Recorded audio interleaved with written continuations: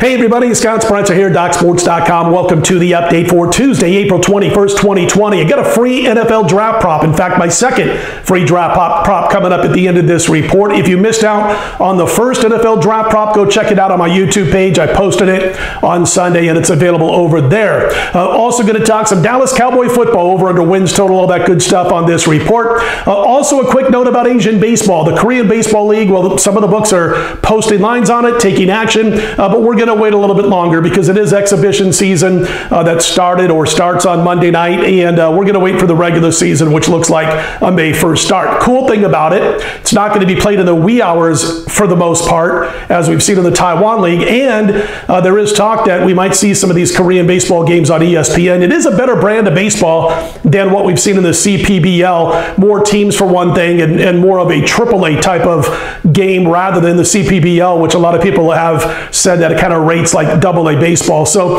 we're off to a good start though in Taiwan baseball. We've cashed both of our 4-star plays.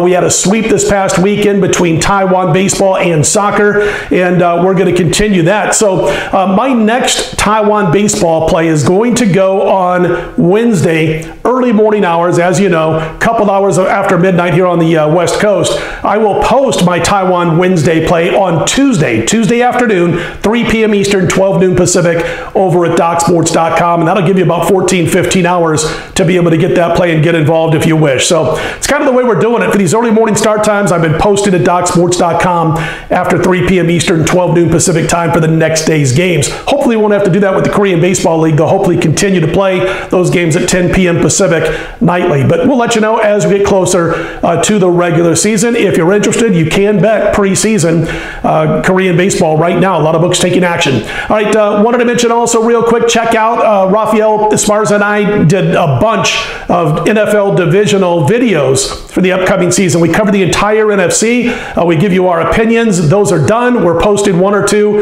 every other day or so over at DocSports.com.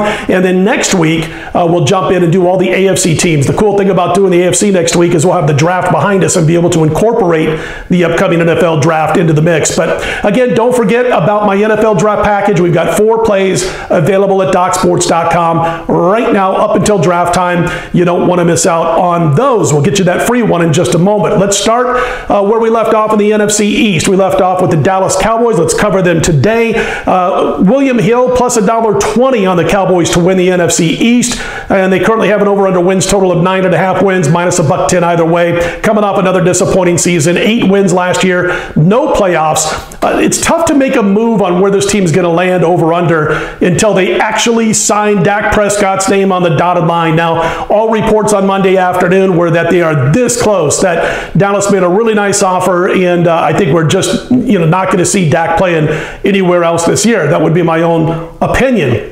But from seeing what the latest offers are, I don't think he's going to turn that down. They did re-sign Amari Cooper, and you had to like his rapport with Dak when they played together last year. I do like, for the most part, what Dallas did in the offseason when it came to free agency.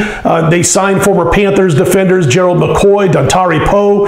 They signed HaHa Clinton-Dix in the defensive backfield. They picked up a corner from the Baltimore Ravens. They did lose a few on defense, including Robert Quinn. You'll remember we talked about him in one of our earlier previews.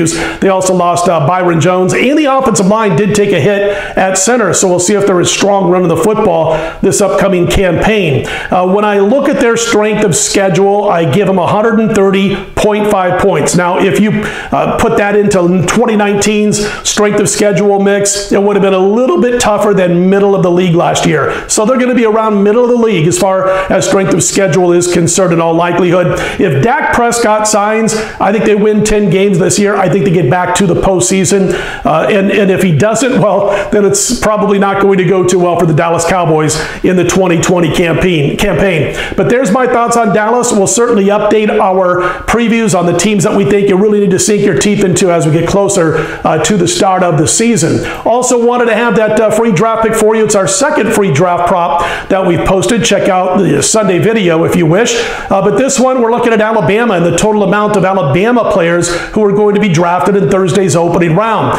The over-under's 5.5. Now, this one shot up a little bit, the price. I've seen the under anywhere from $1.45 up to $1.55. So shop around a little bit for that best price. But as you can tell, I'm looking at the under. We know they've got 5 guys who are almost assured of going in the opening round. Henry Riggs at wide receiver, Jedrick Wills at offensive tackle, Jerry Jeudy wide receiver, Tua is what I'm trying to say, Tagovailoa at quarterback, and their safety Xavier McKinney. So there's some guys who are almost assured of going in the opening round. The problem, if you like the over, and the reason a lot of sharps are betting the under, is that the next probable draft pick from the Alabama program is likely to be Diggs, a corner, and most people are thinking he doesn't go in the top 10 of the second round. So it's highly unlikely we're going to see that 6th player from Alabama get drafted in the opening round. So there you have it. We're playing under 5.5 players from Alabama to get drafted in the opening round. And again, don't forget, we've got a 4-prop package available at DocSports.com right now for Thursday's opening round of the NFL Draft. It gets underway at 8 p.m. Eastern, 5 p.m. Pacific.